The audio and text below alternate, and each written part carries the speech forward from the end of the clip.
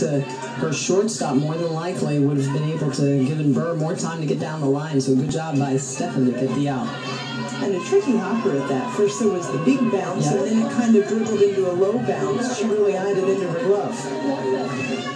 Alpen Rose Dairy makes ice cream. Don't the fans know about it? Don't the announcers know about it? Exactly. So many delicious flavors available at the Snack Shack here in Portland. An issue happening right now with Skylar Rigby's catcher's equipment.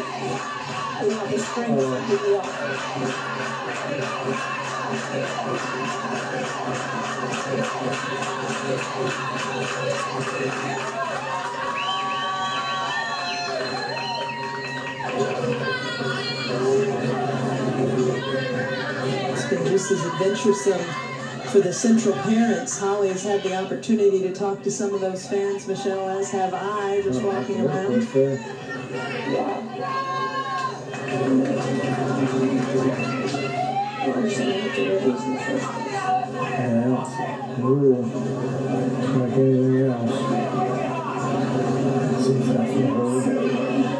Holly has more on the parents and their continued enthusiasm. Well, you know, it's been a real roller coaster ride emotionally for these Central parents and fans. They thought their team was eliminated after that controversial game last night where the West lost, but then they had new hope when they found out they'd be playing again today. The parents have been very supportive of the kids. They showed up in droves this morning, and their energy they gave from the stands really helped fuel their team to that one-run win over the team from the West. And the parents have been there supporting the kids, trying to stay out of the way, but give them all the positive energy they can during this emotional up-and-down roller coaster ride for this team from Iowa. Thank you, Holly.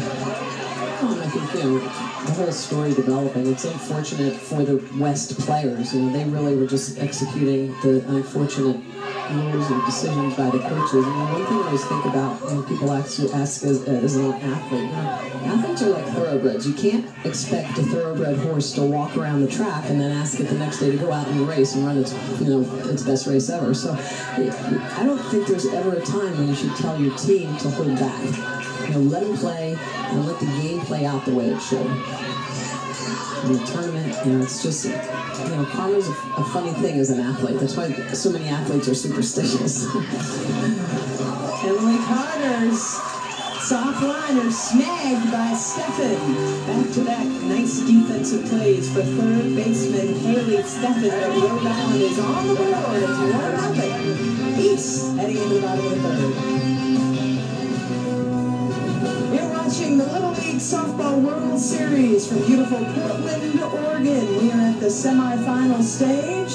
In our first semifinal so far, finally, our first score is on the board.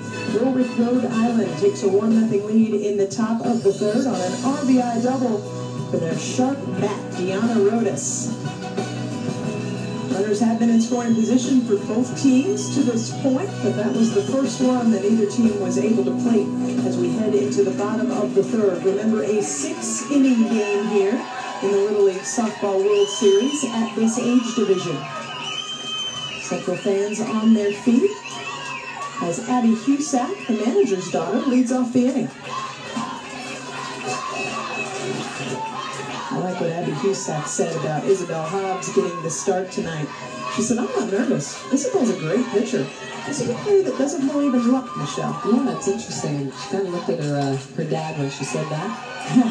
I think it's the old motto that you make your luck. Perhaps a teaching of her dad. Yes. Kelsey Burr with that play. Back to the top of the lineup. And her starting pitcher, Hobbs.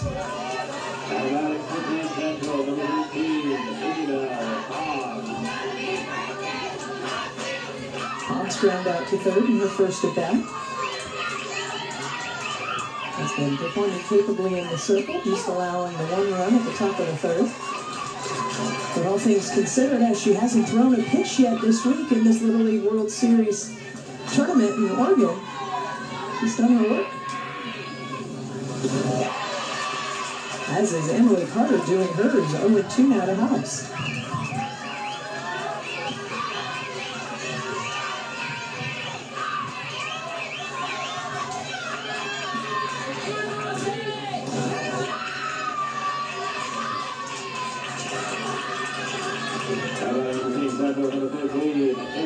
second time through the lineup now. All the base hitters have seen Emily Carter once. That one fouled down the right field line. This is probably, though, Michelle, where we're going to start to see some of those mandatory play rules manifest themselves. Different hitters coming in. Remind us what those are for this level. Well, this is, again, one of the things I love about Little League community baseball. These girls all play together. They live in the same communities. So Little League sets it up that if you have 13 or 14 players on the team, so you have a larger roster, then every player on the team must have at least one offensive or one at-bat. If you have 12 or less, so you take a reduced size team, then every athlete must play at least 6 consecutive defensive outs as well as get an at-bat. So it's always about making sure that these young ladies have opportunities to play on the field. As I mentioned earlier, nobody signs up to sit on the bench and just be the cheerleader. It's all about getting the girls in the game, getting them to fall in love with the game, and continuing to play. Sydney Bigelli makes that out. Second out of the inning, brings up Carly Wilson.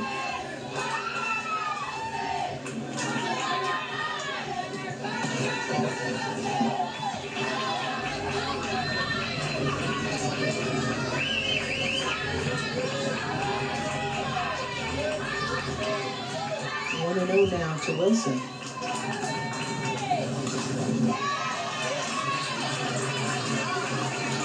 Both of these two teams in this semifinal with 13 players, so we might not see as many defensive substitutions. Just recapping your rules explanation. We will see more people stepping in to take their at-bats, though. Yes. Opportunity to get in the game, do something, make some magic. If you're a player like Olivia Murray for Warwick North, she's been the magic maker running the base pads. She scored her 8th run of the tournament. They're in the top of the 3rd inning. Sharply hit. Kelsey Burr is getting all kinds of activity in that hot corner. Can't make that out.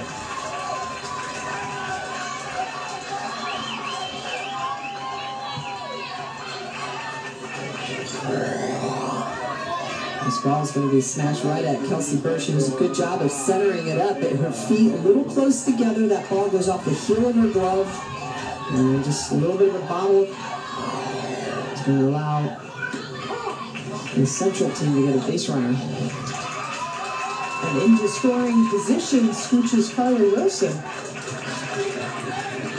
11th stolen base this week for Central Iowa. 8 different players with steals for this squad.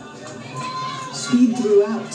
Well, and that's one of the things this program said. They love to run. They like to use their speed, put a little pressure on the defense, opposing pitcher.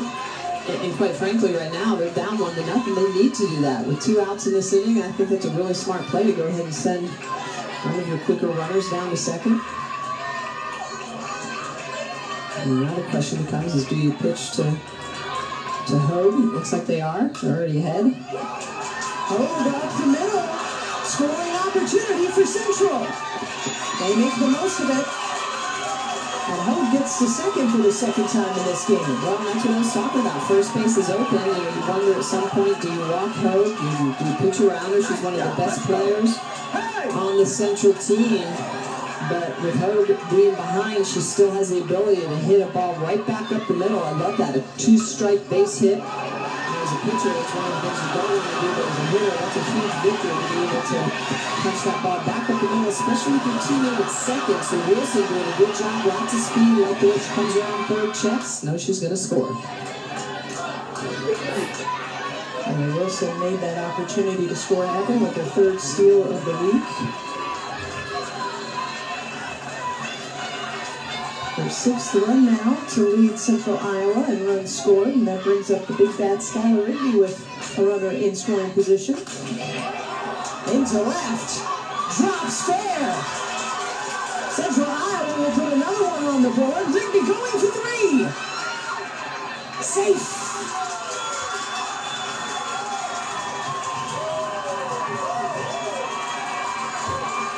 Rigby. We've seen her behind the dish, just being a team leader and then hitting out of this 4 spot. Skylar Rigby just doing it all for the Central team. Look at this pitch that she's going to get. It's a little bit sweet on the inside corner, and she just ropes it down left field. It's a little bit of luck with the way that ball kind of careers off the actual fence. But look at the way her hands are so quick through contact. Beautiful swing. And look at their determination. Again, one of the things that the Central team talked about is they were going to be aggressive. They're diverse offensively. And they like to be in a position to be able to put a little bit of pressure on their opponents. 5th hit of the week for Skylar Rigby, her 2nd triple. And the RBI triple at that gives Iowa the lead. And Rhode Island gets on the board in the top of the 3rd. To break up the Goose Eggs, Iowa responds and takes the lead in the bottom of the 3rd. Maybe our senior hitter now. Oh, Rigby got her! Gosh, she made it back in time. No, ma'am.